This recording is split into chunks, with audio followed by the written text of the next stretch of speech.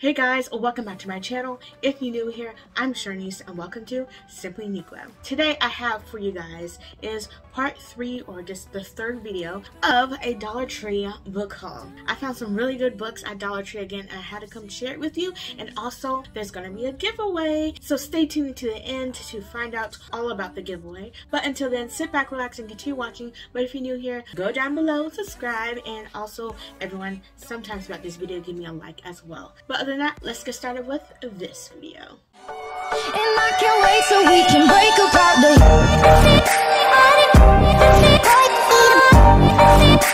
So let's get started because we have 7 books to get through today.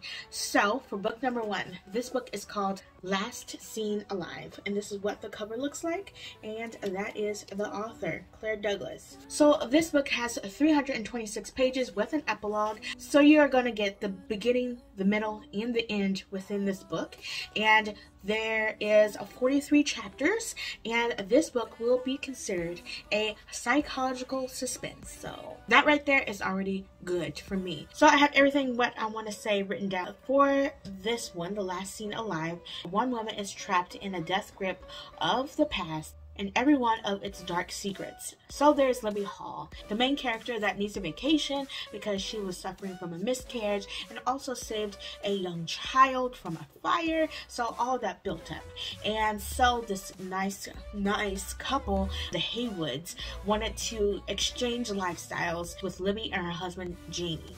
But the Haywoods' house has some surprises. There was a hidden surveillance equipment, there was a stranger in the garden who always watches them, Libby and Jamie, and a makeshift operating room in the basement. When Jamie falls dangerously ill, all Libby wants to do was return to her home. It's a comfortable and perfect life that she had, but it was already too late. Libby has discovered the Haywoods' biggest secret, and when it appears that Jamie too is also hiding something from her.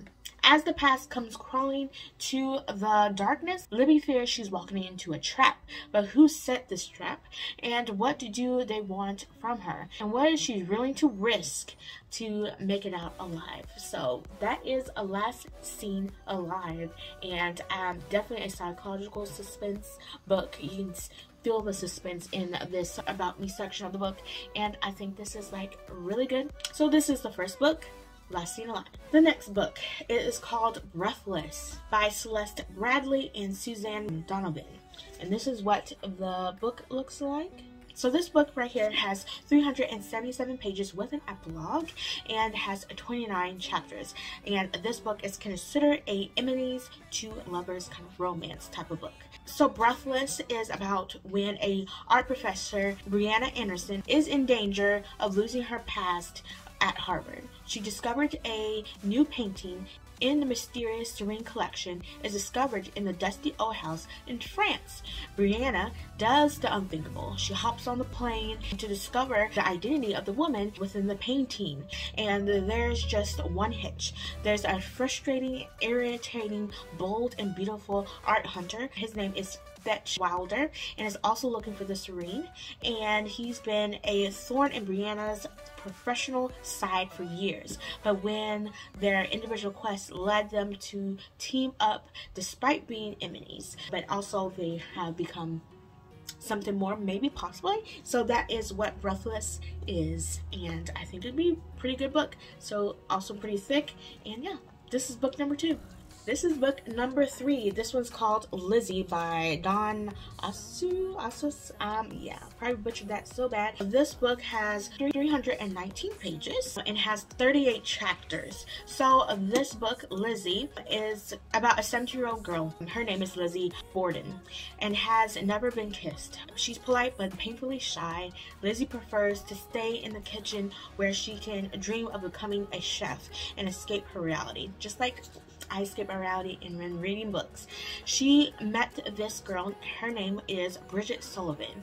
The two of them forged the bonds that quickly turned it into something that's maybe more than friendship. But when her parents try to restrain Lizzie from living the life she wants, it sparks something in her that she can't quite figure out. So yes, that sounds pretty interesting. The cover looks pretty interesting, which made me want to grab this book up and to show you guys this one.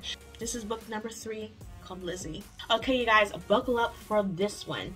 So this book is called Grace After Henry, and the author is this right here. I don't want to butcher that, so that's the author.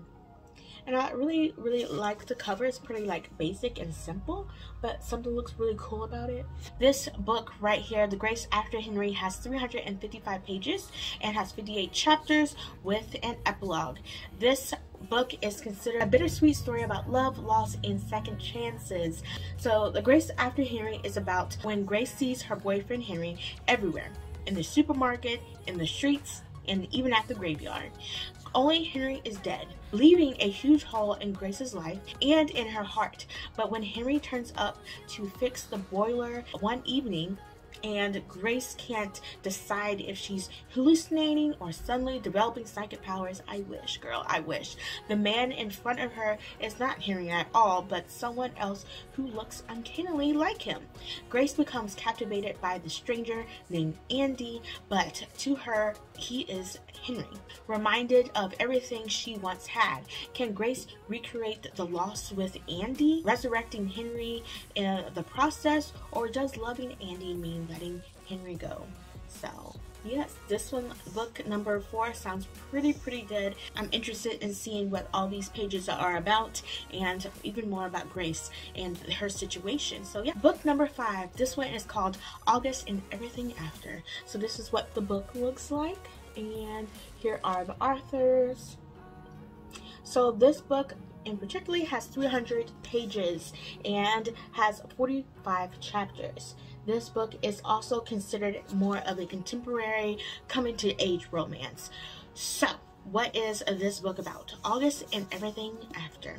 One last summer to escape, to find herself, to figure out what comes next. Graduation was supposed to be relief, except Quinn can't avoid the rumors that plagued her throughout high school, or all the well-intended questions about her college plans when her best friend is dead. Spending summer with her aunt on the Jersey Shore may just be the fresh start that Quinn needed.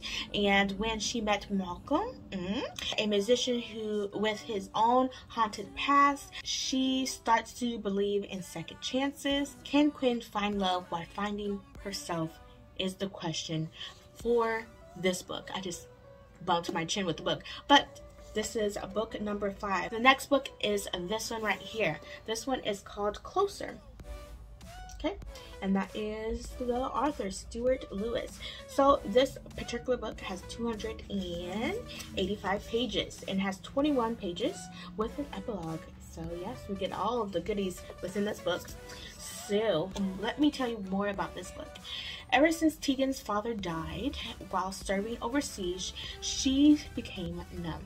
She quit swim team, and without her best friend around her to distract her, the weight of her father's death feels like it all crushed her.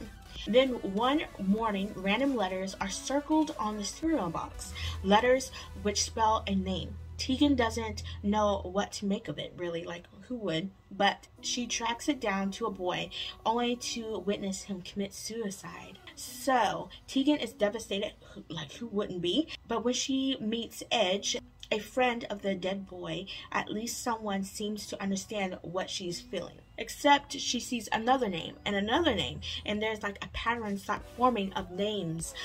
So together, Tegan and Edge is set out to find these people, to save them from their fate with a real purpose. Tegan is determined to save lives that summer, just like her father used to. But can she save herself as well? This sounds really interesting as well. Like how is these names just popping up? Like who's giving her these names? It's like feels like some like top secret stuff going on, but I know it's probably not. But this book sounds really interesting, and I just want to look closer within these pages. But yeah, so this is the book number 6, A Look Closer. Guys, the last book that I'm going to talk to you guys about is this one right here. This one is called Speed of Life by Carol Watson. This is what the cover looks like. Lovely. So, this book in particular has 324 pages. And the chapters are basically just the days of the months. So, I wasn't going to like count every chapter, but it's the days of the months. Like, see, here we go. August. So, about this book, Sophia lost her mother 8 months ago, and her friends were 100% there for her. Now it's a new year, and they ready for Sophia to move on. But being a motherless daughter is hard to get used to, especially when you're only 14 years old. Like, anytime that would just be really hard. So people just need to chill, okay? But the problem is Sophia can't bounce back. She decided to write to an advanced columnist of this magazine called 15 and is surprised to receive a fast reply. Soon, the two are exchanging emails, and then Sophia opens up and spills it all, including a few worries that are totally embarrassing. Turns out even advice columnists don't have the answers, and one day Sophia learns the secret that flips her world upside down. Like, I want to know what was that secret. I'm kind of nosy about that. I want to know the secret. But this is the last book, and I think this one is really interesting, and I think you guys really would enjoy this.